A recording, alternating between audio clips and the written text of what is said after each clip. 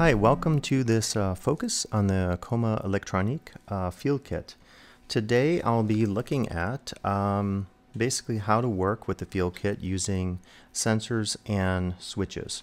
So if you had a chance to get into the field kit, experiment with it, you know that one of its strengths is its versatility in terms of being able to use different modes of control, your ability to interact with processes and sources that in the past you normally couldn't have.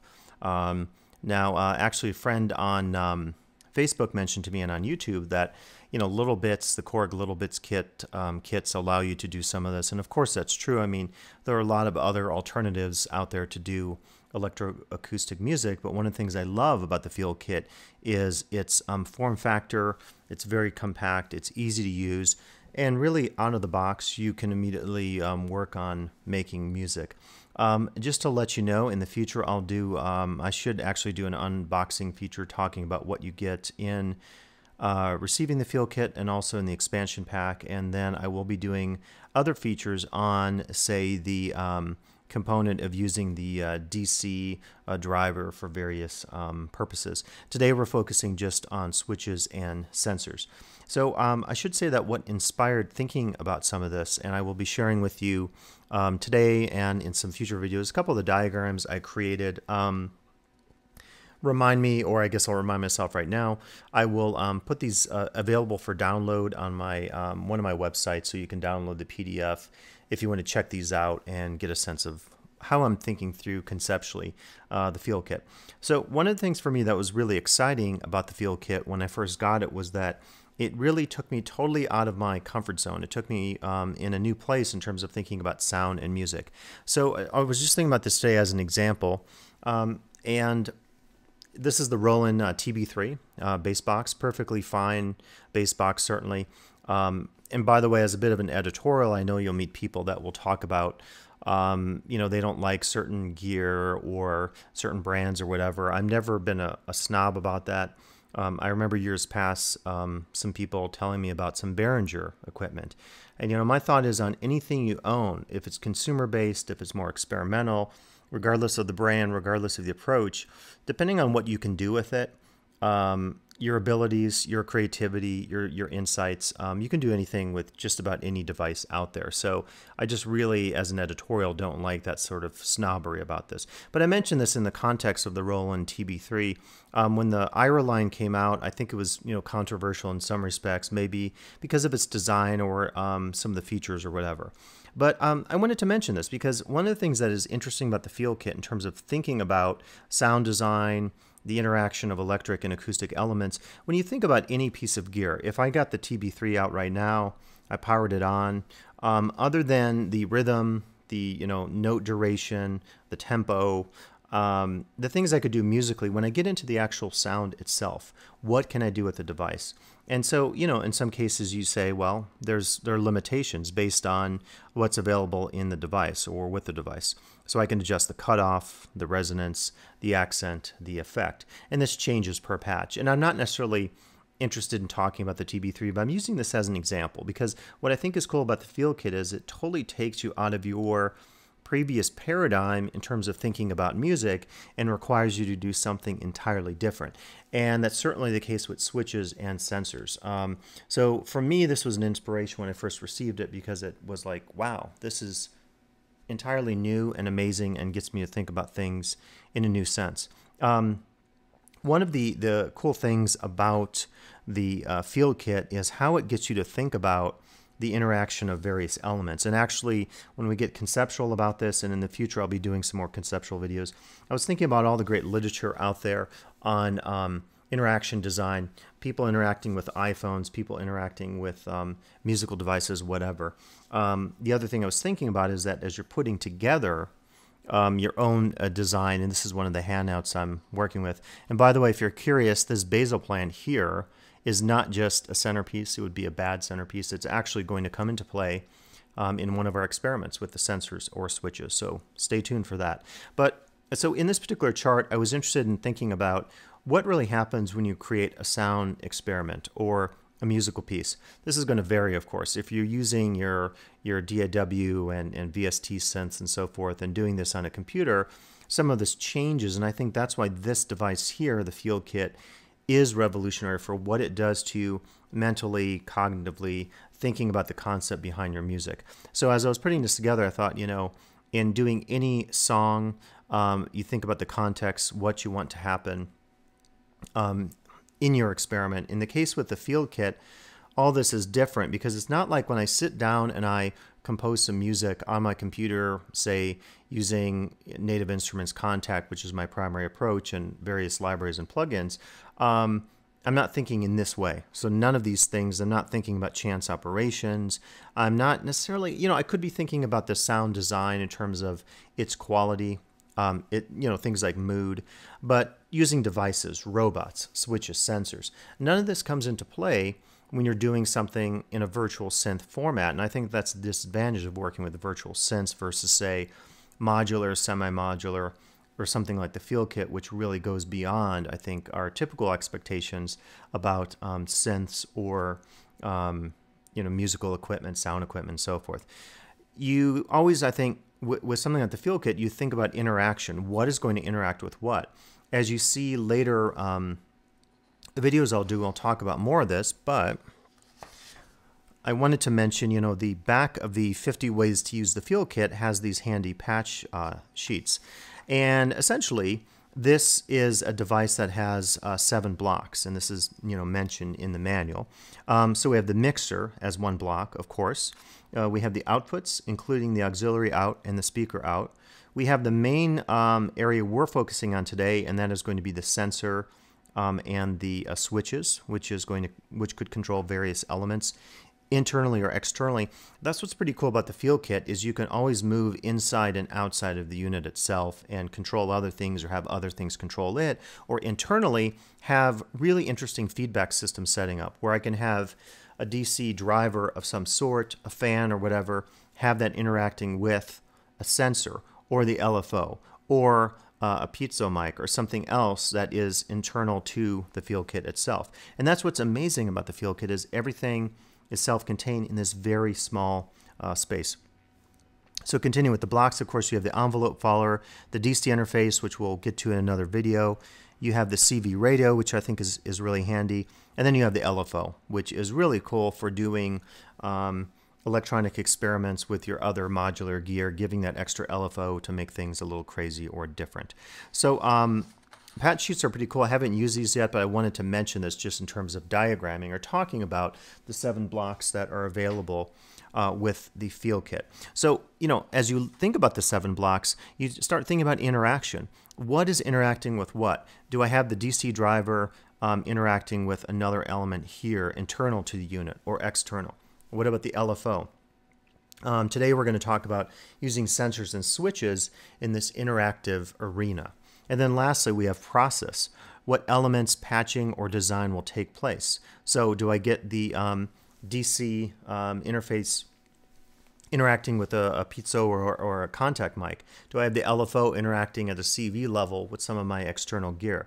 Again, the sky is the limit, and I mentioned the various sources on designing interactions and interaction design because I think this particular unit encourages that level of creativity or thinking about how we interact in a musical sense. And my other hat I wear is focusing on immersive space design, and I've been thinking about a device like this, interestingly enough, could create some very interesting installations when you think about using these sensors, and we'll talk about that later.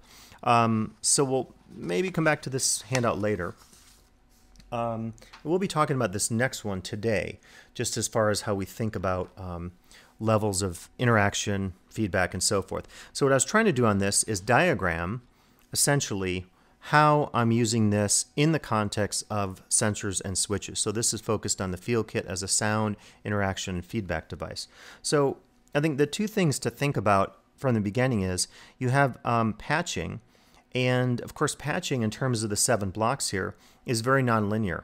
Again, to go back to the TB3, I don't really think about using that device in the sense of patching, right? I'm never thinking about an oscillator on that device. At most, I'm probably thinking about a few parameters of the sound. Some of that is preset in terms of the effects and so forth. And that's why I really believe the modular and semi-modular movement has been so powerful in the last, say, 5 or so years because people really want to do new things with their sound, and they want, I think, a sense of non-linearity in terms of sound design. Same thing with the VST, right? If you power up Native Instruments or Omnisphere, amazing, amazing sounds. I mean, you're talking about some patches there that could be multiple gigs in terms of their size. That's amazing power to have with the patch. I think back to the days of working with S10 Roland samplers, which, you know, sampled at a really low, like 24 kilohertz, and you know, you had these little teeny discs, and you had very little information in terms of the fidelity of the sound that you're working with in terms of that sample. So I think what's cool about working in this arena in terms of interaction and feedback is it's entirely new, and as I said, in terms of the patching, nonlinear. The second thing to think about is you have interaction feedback that can happen internally and externally to the device. So in other words, internal, if I'm using the CV radio in combination with the LFO, or the DC driver in combination with a contact microphone or something like this, that's internal to the device. So I'm still creating you know, some interesting sound designs, but I can do that externally as well by bringing in other CV gear, other equipment, and so forth. And that's one thing I think you can do with switches and sensors. In terms of going back to this diagram, we could think about an element of some form, right? Anything that interacts with a series of parameters. Those parameters could include force, movement, environment, sound, event, right? So in a simple sense, later we'll get to this, but I could have a distance sensor, and the particular force here would be movement or distance between my hand and the sensor. So that's an element. I could use this element in a variety of senses. If I were doing a visual art installation or performance art, I could have this set up in a space, and this is where interactive immersive space design comes into play a little bit. I could have this set up in such a way that when someone comes in contact or in proximity with this, some situation happens that triggers the sensor. That sensor then triggers another event. And that's why we're really talking about interactive and feedback design in this video, because you're getting into the crux, I think, of what makes this particular device so incredibly powerful and revolutionary. Even with the other little bits and other kits out there, they've struck, I think, something here, and I cannot wait for their next device, which I supported on Kickstarter, which is their effects unit. And I think that's going to be really amazing. And down the road, I keep thinking a second field kit to give me a second driver and 4 more channels of sound would be pretty amazing. But for now, I'm going to stick with this for the sake of simplicity, 1 field kit. So we get to the sensor or the switch. I think 2 things to think about later, we'll talk about this, is, are you having something continuous going on? My first experiment I'll show you using our synthesizer today, a joystick, and the joystick allows me for some continuous effect on a parameter on this device or an external device. So in other words, you can almost think about this in terms of variables.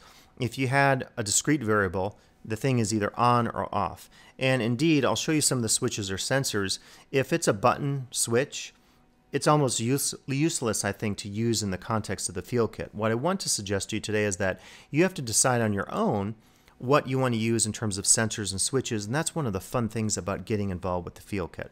So once you decide on that, and I should say, you know, the continuous sensor or switch basically would allow you to go from a really low value of some variable, some parameter, let's say that's the envelope on your filter, on your CV synthesizer, to a higher value, right? So that gives me a continuous range of things I'm affecting in the course of using the sensor. The previous chart, again, is getting into this idea that you should think about context, interaction, and process before you maybe get into sensors, before you get into switches, because it really does depend on what you want to do. I should say, like, if you were playing in a band or something like this, a keyboardist or some sort of instrumentalist using electronic music, and you were thinking of using this in this context, you know, unless you're doing experimental stuff, it may not be your thing. This has a particular time and place, context, and use for it, just because of what it does do and what it doesn't do, basically. Okay, so once I decide on my sensor or switch, then I can have that doing different things.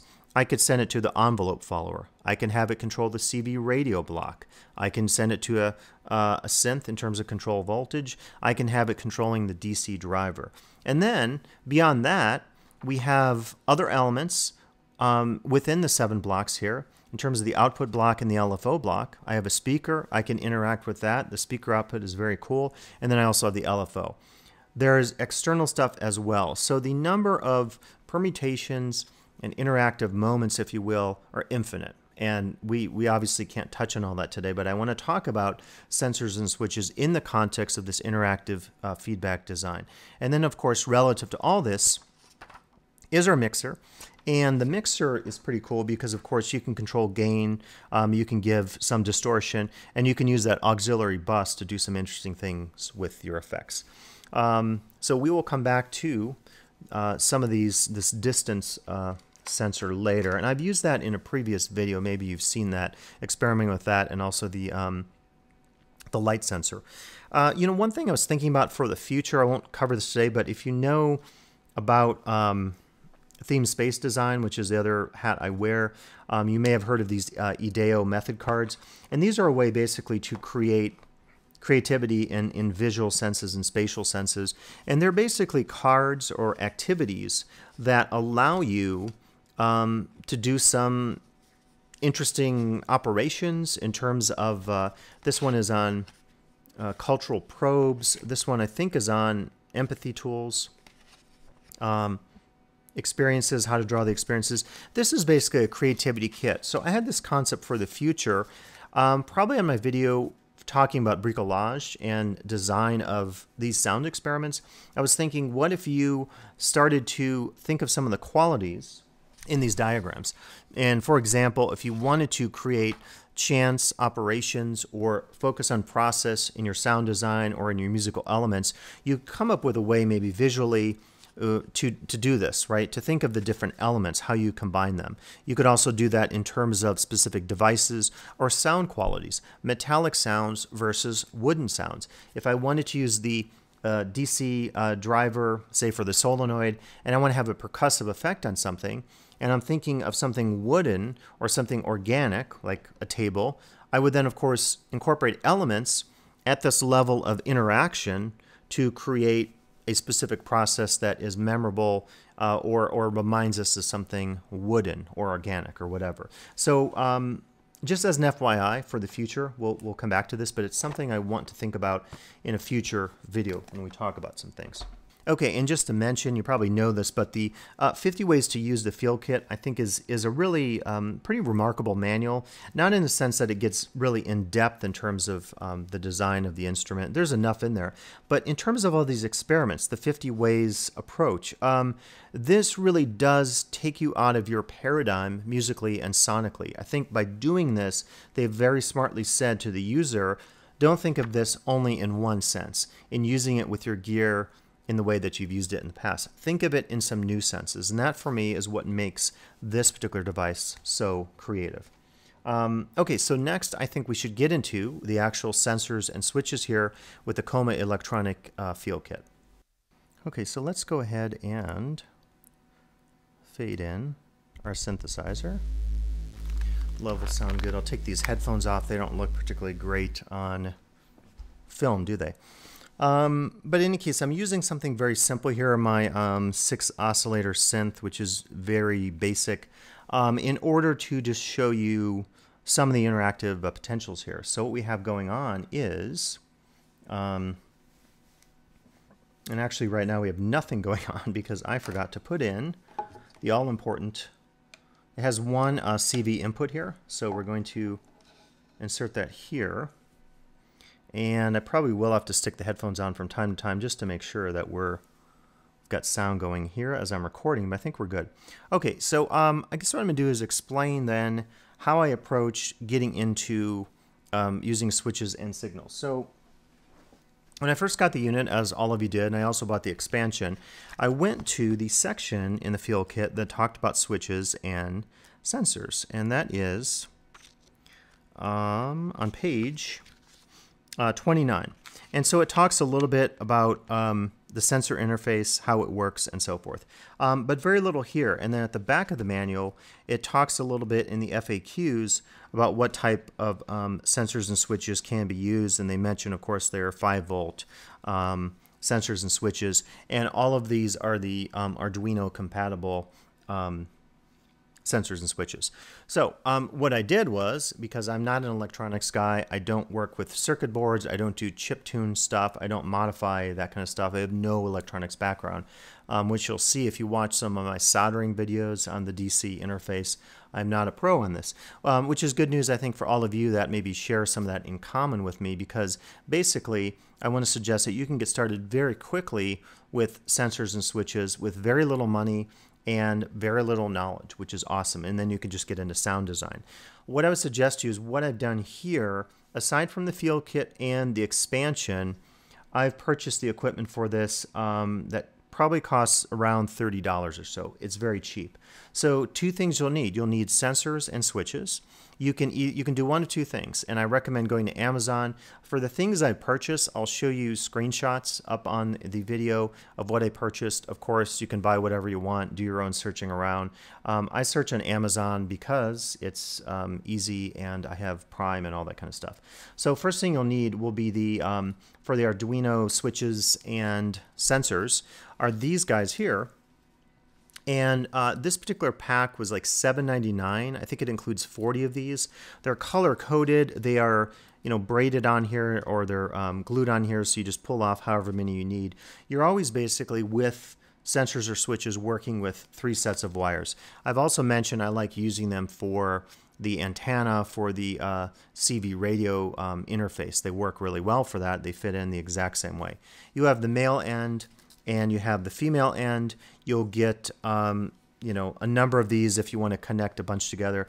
But basically all you need are 3 of these total. So if you're not doing anything else, which I don't, you know, I don't do the Arduino stuff with the computer, this is probably more than I need, but you can buy, you know, as few as you want. And basically what you're doing is you are inserting those 3 wires.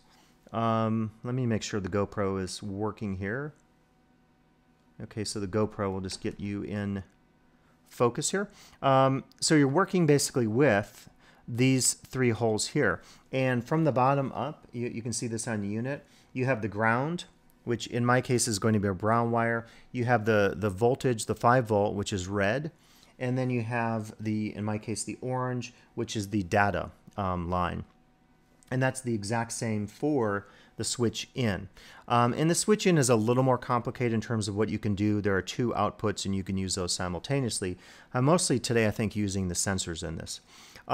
So you'll need sensors and switches after you have your Arduino cables, and I'll put that up so you can see exactly what I ordered. They're really reasonable. You'll need sensors and switches. Initially what I did was I was poking around and I said I'll buy some individual ones. So this was the first one I bought. It was $4.99. It's a distance sensor, and it actually came with the wires built in. So in some cases you can actually get that, and this is a pretty handy little plug-in unit here where these plug in, and then you just plug these into your sensor input on the field kit and you're ready to go. You are making sound, modifying sound instantaneously. But I thought to myself, I got this, I played around with it, I said, let me get a full-fledged kit. So I poked around on Amazon and I found this particular one. And this ran, I think it was $27.99. So it basically comes in this plastic container, and it has a guide that purports to have all these sensors labeled. And the thing I noticed when I bought this is it's 6 rows across, 6 down. This is 1, 2, 3, 4, 5, 6, 7, 8 down columns, rows, and then 1, 2, 3, 4, 5, 6, 7 on the top.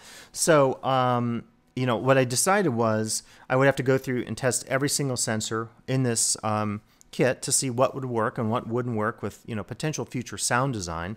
And then I said I also need to then create my own sheet to notate what I'm working with here, because this sheet was not very good. It also included a DVD with what appeared to be PDFs of various books and other things as well. And so what I did was I said I need to take this sheet and modify it, and this was the result. So just in Microsoft Word, I did little screenshots and then created my own column. So for me, this was kind of useless, this particular sheet. There were some errors on it. It did come with some information in a Word file which told me about each sensor, but I have to admit I did a lot of Googling and I found one really good site, which I'll put up here, which someone did a very similar version for the 37, or excuse me, the 27 in 1 kit. This was, I think, billed as 45 different sensors or switches. I will say it includes a lot of things that for me are irrelevant. For example, it includes an SD card reader. I have no use for that in sound design that I can think of. It includes a ton of LEDs, and I was reading in the 50 Ways to Use manual interactive things going on between the DC driver and the sensor, particularly using a light sensor or infrared sensor. The thing, of course, is I'd have to think about taking, these are rated for 5 volts, the driver is 9 volts. So I haven't really thought about getting an LED unit yet for the driver, but that'd be an interactive potential in the future. And then they also have things like this. This is a smoke sensor. And also a fume sensor. I guess what you might get on a smoke detector. I don't know about you, but I'm probably not going to be lighting stuff on fire in the course of musical performance or composition, unless you're doing Mark Pauline Survival Research Labs level performance art with fire and flames and shooting robots and stuff. You know, again, some of these probably won't come into play, but you can put those aside. What I did was I said I'm only going to put the ones inside here and make labels or this chart for the ones that have some use to them. I think what we'll do is we'll just go through each of these, as many as maybe is interesting. There's a lot of overlap with some of these. So I tested each of them and I thought I'll try to look at them today. Here's how I organize them. Basically, I have a column here for anything that involves a field, and these are all these. So for example, we have a reed switch, which uses a magnet, and I'll get my magnet and stuff here ready. All the accoutrements that we'll be using, water, we're going to use the basal plant. I'm going to use a marker and pen for some cool stuff with the tracking sensor. But this first column would be magnetic, and I think it's all actually in this case magnetic. We'll look at those. Next would be switches, joystick, button, rotary. Next would be environment, so things like water, soil, moisture, photo resistance, flame and sound, so audio. Next would be force, shock, tap, touch, ball, movement, tilting plus a light cup, and so forth. And then the last selection would be the curious ones, and this has some remarkable stuff. This HCSR04, which is like the bat honing device that sends out a 40 kilohertz signal and then tracks the return of it in the other sensor. So that's kind of interesting. There's a tracking sensor, which I'm going to diagram with you later, is really interesting. And there's a heartbeat. And I know someone did a really nice video on using the heartbeat sensor with the KOMA field kit. I didn't get mine to work yet. And that's one of the things I want to stress to you on this is, you know, don't get frustrated when you work with sensors like this. I spent probably 2 to 4 hours organizing, testing, trying to understand what I have going here. And so it's a process of trial and error. What I recommend is first organizing your sensors in some way that makes sense for your own setup. As I said, you could do something like organizing it via these various parameters or approaches, and then when you need to use the sensors, you pull them out and you attach them to a unit, and then you go back to those other charts and you think about sound design and how you want to conceptualize your approach to your musical space or creation or whatever. So let's try a few of these out. Let us throw the headphones on to make sure. Okay, we have a pitch. All right, so I think I'll just leave the headphones on since it'll give me a chance to. Let's make this a little beefier. Okay. By the way, this is a dry signal. We're not going to do anything fancy with the sound. We're just purely thinking about the ability of using the sensor. So I have my first one set up, and that is this guy here. It's a switch, and I think I have it on the sensor input. But in any case, it's a joystick. And so let's experiment a little bit with that.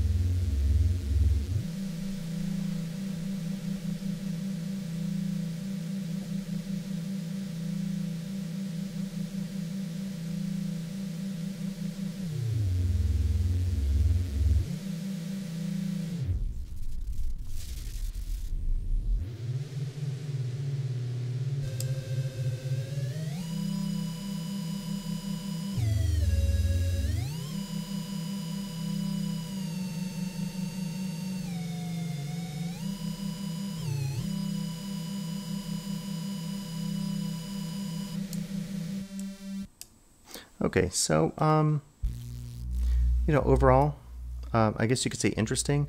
And in this particular experiment, what we're looking at, you could say, is just using an input device, a switch, to control the sound. And you can see I could get, I think, a fairly decent continuous movement of the sound with the using the again the CV input from the signal output on the KOMA.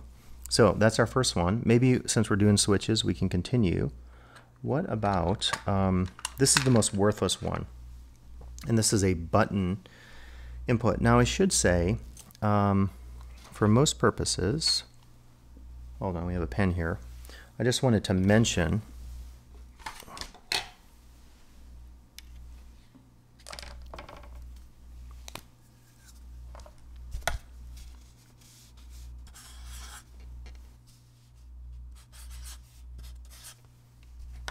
okay, for most of the sensors that I've discovered, and there are some exceptions, what I always do is I have on my chart here, if the order of the 3 pins, we're getting some staticky stuff, some kind of signal. Keep in mind the output from the sensor block is always sending a voltage, so we can actually, you know, control. I don't have this on now, but if I did, right, we can control it. And this is just the offset and the level of this signal. But what I'm trying to say is that what I try to keep in mind is that these have to go in a particular order. Let me turn that down, sorry. And so in most cases it's this order. It is, let's go, when you get older, your glasses, your close-up vision goes a little bit. So, but let's go ahead and put this in. Again, brown for me, I'm just going to keep this as my system. Brown is my ground. Red is the 5 volt. These are always hard to see too, by the way. And then our top one is the data. Okay. So this is generally then starting at the bottom pin of any sensor. It generally is like it is on the field kit. Ground, volt, the 5 volt, and then the data. I've noticed with a couple of my sensors, it's not the case when you get into the 4-pin ones.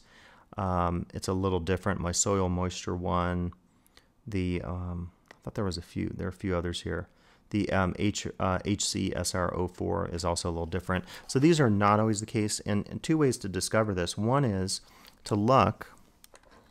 If I have an example here, I'm sure the GoPro is not going to pick this up, but you can look at the bottom of where the pins are, and sometimes it'll say G, it'll say V, which is your 5 volt. It might say D or A, so analog or digital. If you have 4 inputs, you're only going to use 3, of course, with the field kit. So what I recommend is looking at the side of the sensor. You can also, if there's documentation included, look that up to try to see the order of the pins, or you could go online, Google that particular sensor, and you'll probably find a diagram. So just something to note there. Okay, so this is the button sensor. Let's turn up our volume on the synth. Okay. And there you go. So it's worthless, right? I mean, a button sensor really doesn't have anything interesting to offer us in terms of this particular unit. You know, the rotary one, similarly, I think if you get into, okay, so you're seeing here, or hearing, slight variation in sound. Okay. So I think the thing to point out is that some of these will work better for you than others. There's no right or wrong way to use sensors, and it's kind of up to you, I guess, to experiment. So the next we could look at, these are all actually magnetic sensors. So this particular kit came with 2, 3, 4, 5, 6 different magnetic sensors. So let's just look at one of these. We'll get the point. And one thing I thought would be interesting about this sensor would be maybe to use an electromagnet. So you could get an electromagnet there are 9-volt available, 9-volt versions available on Amazon.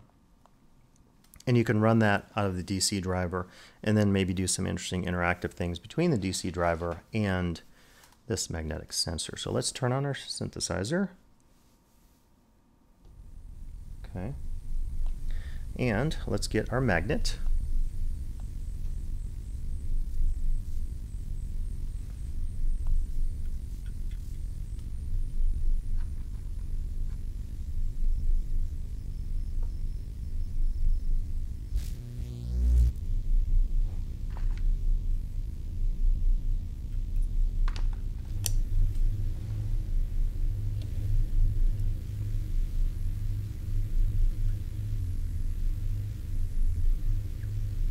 Okay, we'll get our magnet, and well, here's something here.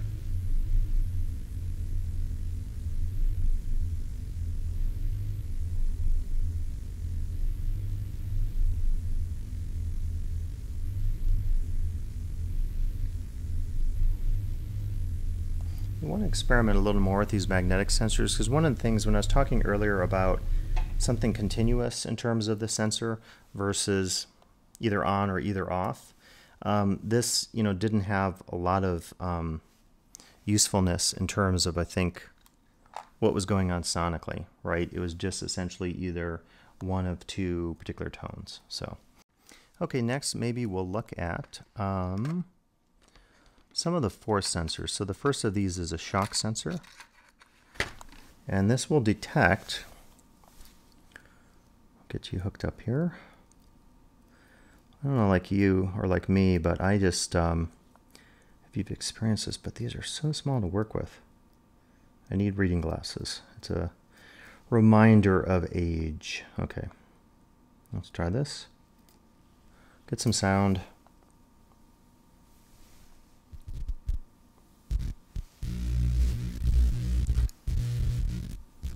Okay, it's being really interesting. Let's see here.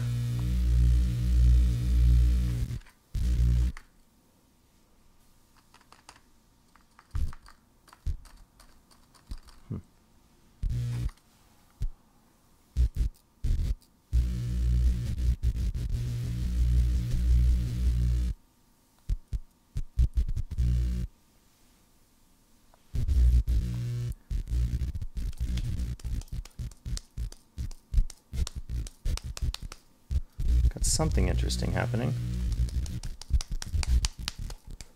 sonically. Okay, so I was thinking with that particular sensor, the shock sensor, you could have it set on something.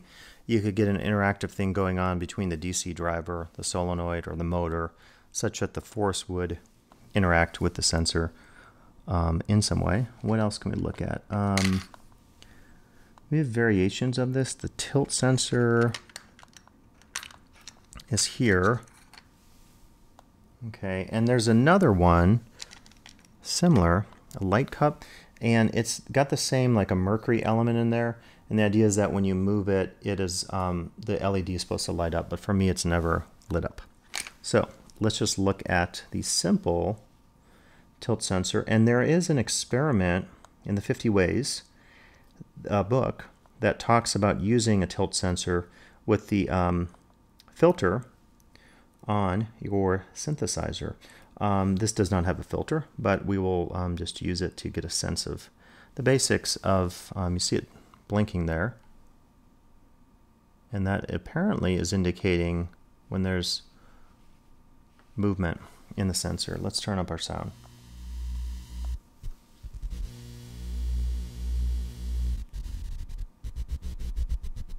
Okay, so that's kind of interesting. Can you, if you can pick this up on the GoPro, but a little mercury element, right, when it's just in a sort of sweet spot there, get some really cool stuff going on. Look at that.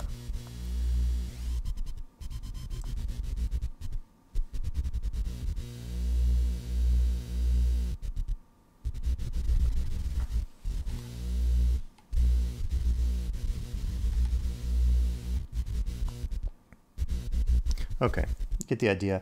That is not musically interesting in any sense. And again, I'm just using this in the most functional sense today. using the simplest synthesizer because we're not going for anything at the level of musicality. But this has some potential, right? Again, think about movement of, say, a robot, a device in a sonic space that you create that's an interactive space as well. You can do some really phenomenal things. So I think there's a lot of potential here with these force sensors. Again, this is my labeling organization of them based on working through them. Let's go to the environmental ones next. So there are a series of these. One we're not going to try.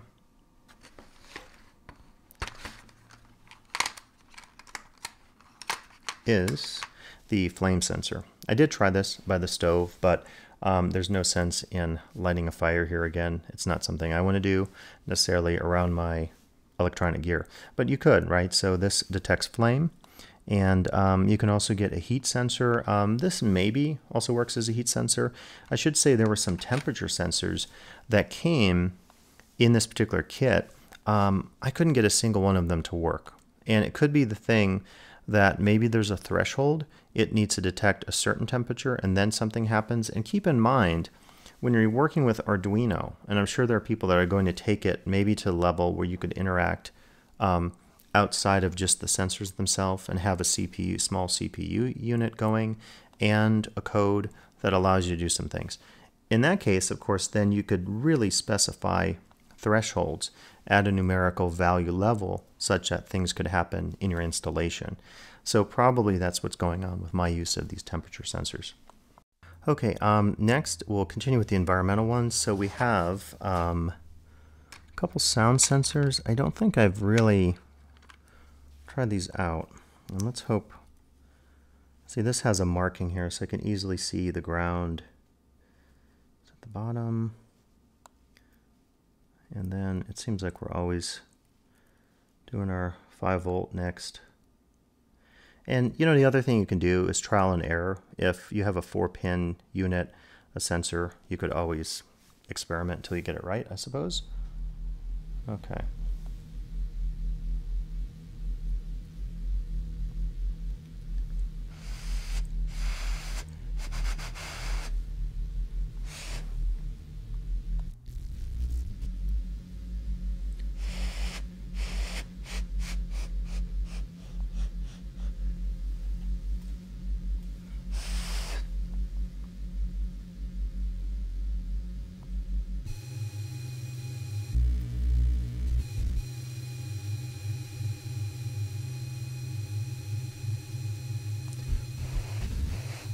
Okay, I actually had it wrong. So, yeah, the ground was one up, and as you can see, we're getting our LEDs lighting up. So this one, what I noticed is you can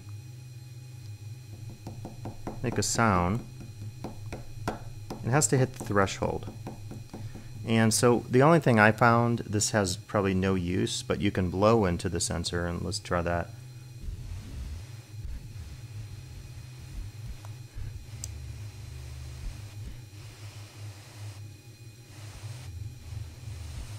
And that affects the sound. So this potentially, again, I don't know, actually on this one, it has a threshold. So if you buy this kit, take a mini screwdriver and adjust the threshold. You can kind of do it with your finger, but you're going to need a mini screwdriver because the threshold is obviously key. If you wanted to have the sound of the DC driver hitting something and have that sound triggering something else, then there's a possibility there. You can start to see with some of these sensors, if you had a second field kit, you could really increase by twofold, right, the interactivity between various elements in your sound design. Okay, so two other environmental ones. Let's try the water sensor. Again, water and electronics generally don't go together, but in this case they do. This, I think, starts to feel more like some sort of installation, you know, you might create with different elements, air, fire, water, whatever, sound. So the idea behind this is we're going to take the sensor and it will go into some water and then see the effect on the sound. So let's check that out.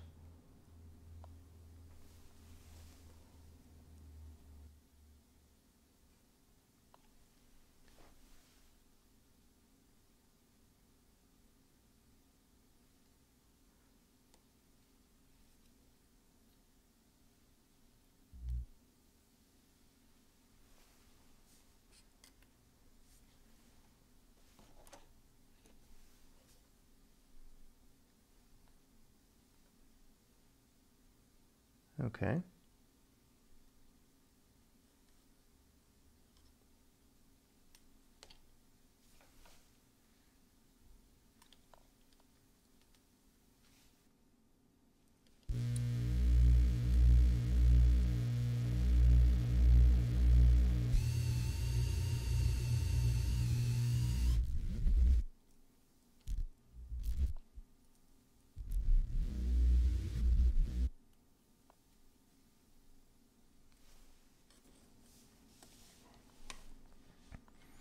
Okay, for whatever reason, I got this to work the other night with the oak host.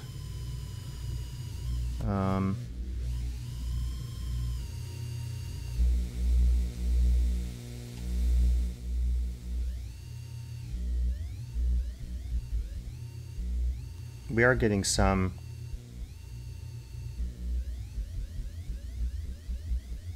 effect. I just don't know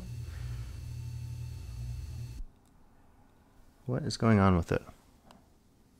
Okay, so this was one of these the other night. It worked perfectly. It's not working for me right now. So, in the interest of time, we're going to move on. Again, you can see a lot of trial and error. Let's try the next one. It might have the same effect. And if it does, you can, I don't know, you can, I guess, chuckle a bit because first time ever using a plant. Okay, so this is kind of a first using a basal plant to control sound.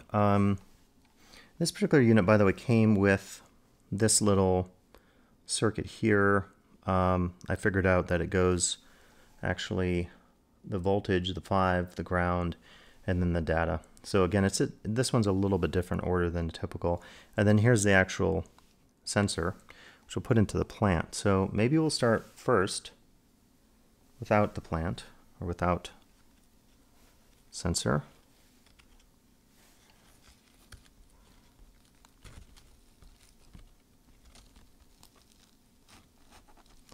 Okay, and aha, you know what? The offset. What we're going to do, we're going to go back to the water sensor after this. My offset was off. Here we go. Well, that's pretty wicked, actually. Wow.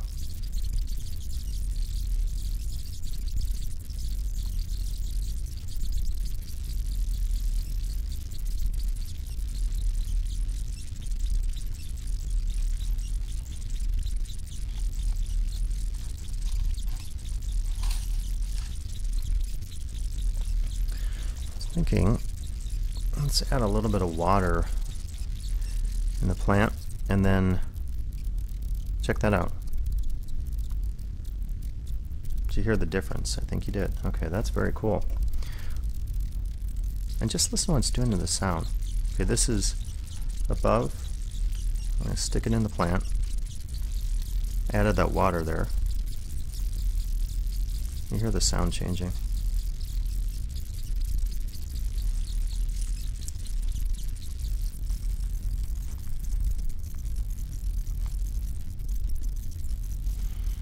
I mean, that's just one that is, frankly, sonically kind of interesting. Again, don't ask me any questions about what's actually happening here at this micro level in terms of the computing, but, you know, sonically, very interesting.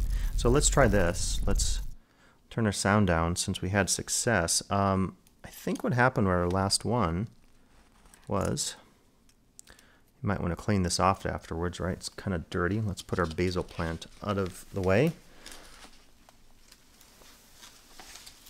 How often do you use a basal plant in a sound experiment? Let's try this again. We're going to go back to our water sensor because I was frustrated at what happened. I think my offset was too low. For the most part, it's been like about 12 o'clock on the offset and the level. So let's try that again and see what happens with the water sensor. Let's fade in our volume. Okay.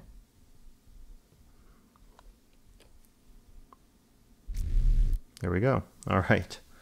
It's exciting. It's that eureka moment. It's like we finally achieved something because there's an old, I remember playing in bands GarageBand since like middle school or whatever.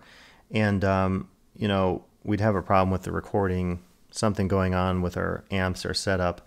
We'd spend like a half an hour on the stuff. And then we discover it was the volume switch, or it was the on-off switch on the synthesizer, on the amp or 4-track recorder. So sometimes it's something as simple as that. It's the offset. So let's check this out to see what's going to happen here. See if the GoPro picks this up.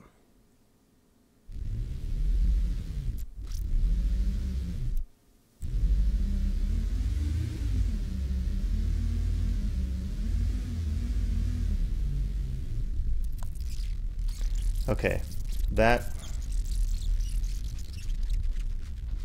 listen what's going on sonically. Oh, that is wicked. Oh, just listen to sound. Listen to that. And I think what's happening here, and feel free to comment on this if you have a more technical answer, but as the water is dripping off of this, we're getting that effect right on the sensor itself. Let's get crazy. You want to do another oscillator? Okay. I'll try that. Let's go for it.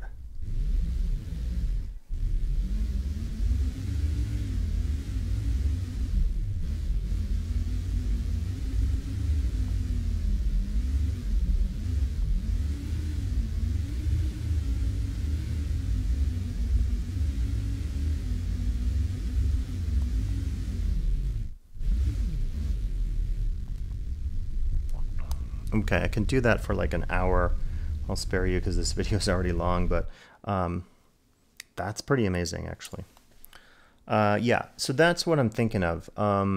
Just the quality of the sound, and again, it suggests to me not an on-off, sort of a dichotomous either there or not there, but values, movement, and that's what I'm kind of looking for in doing my own sound experiments.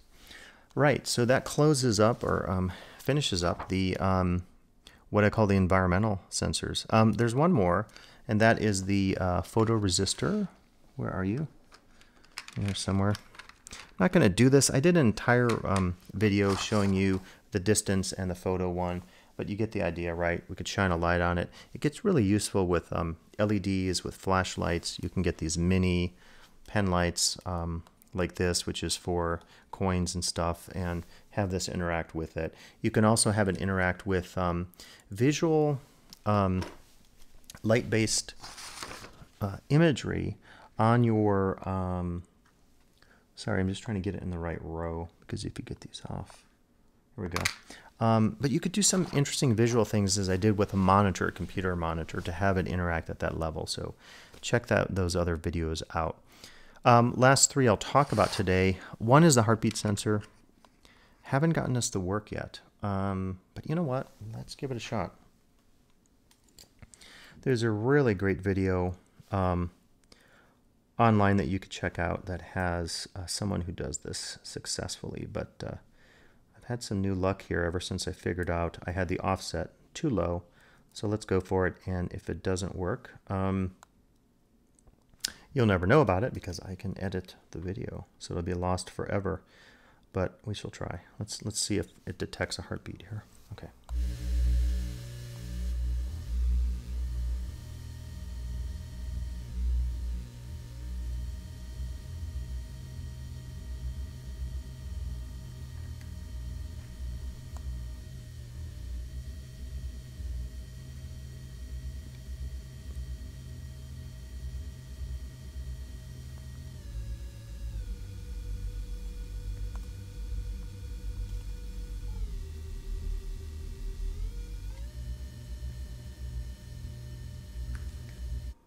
Okay, I try to adjust the offset and the level, but again, I'm just not getting much out of that. So check out that other video with the heartbeat sensor. That's really good. And potentially I will continue to work on that. Let me show you this cool one here. These are on my Curious. This is the HC SR04. And this is a little bit different too. So this starts at the top, and this is labeled, but I have it on my chart too. So we put our ground at the top. Put our data next, which in my configuration is the orange cord. And then we skip one, and the 5 volts is at the bottom. Okay. So the idea behind this is it's like the echolocation system of bats. So you send out a sound and it's waiting to hear it back in the other sensor. So I've discovered it does almost like a distance sensor. It's very similar to what I discovered with the distance sensor. So let's check that out.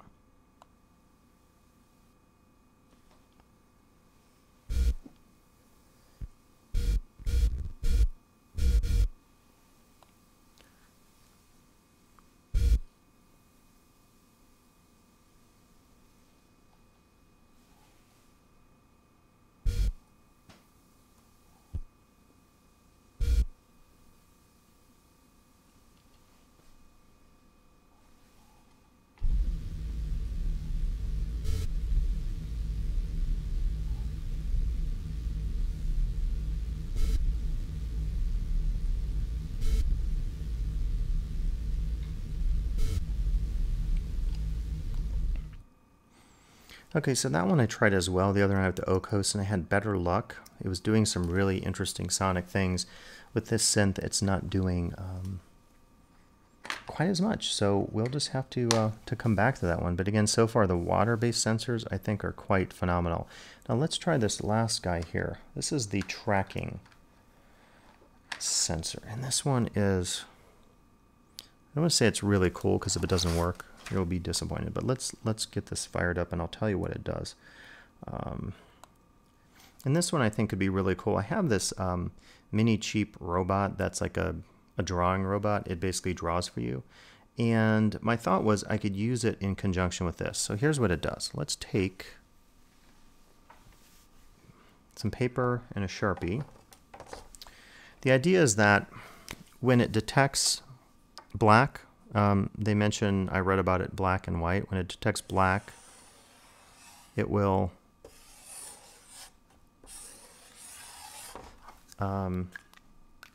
trigger the sensor. So let's turn up the sound and try that.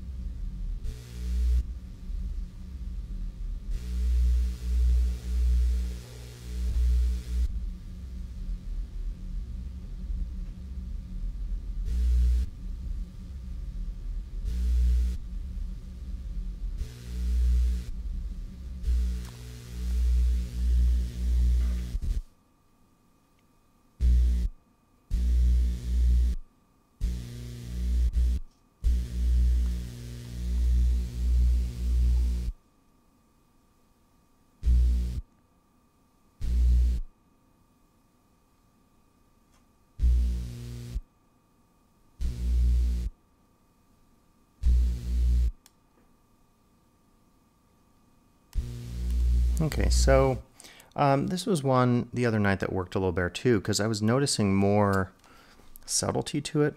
It would detect the black line, and then it would, change the sound, and then when it detected white, it would do the reverse. So it worked a little more subtly the other night when I tried it, but this one was one of those that I thought had a lot of interesting potential.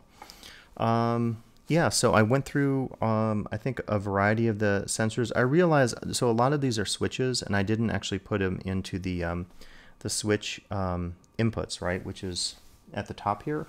And read up on that in the manual, because certainly you can use both of these inputs at the same time. I was primarily using everything as a sensor input. There is obviously a difference between sensors and switches, but I was primarily using the sensor input for the sake of convenience today. So I think that's all I'm going to cover. Again, I think as you explore more of this on your own, you maybe will purchase a kit like this or some very specific sensors for you to use. You'll hook it up to your gear, you'll experiment with it, make some notes, keep a journal, create a chart of some sort so that you have a sense of what you're working with. Going back to what I said earlier, think about the overall interactive sound design you want to create. Think of sensors and switches as part of that overall approach that holistically, in the big picture of things, allows you to create some really interesting things with your sound. So be on the lookout. I'll do more sound experiments as I can. I really enjoy the Facebook group and the stuff happening on YouTube with other people experimenting here with the KOMA Elektronik field kit. So I'll see you for the next video in the future.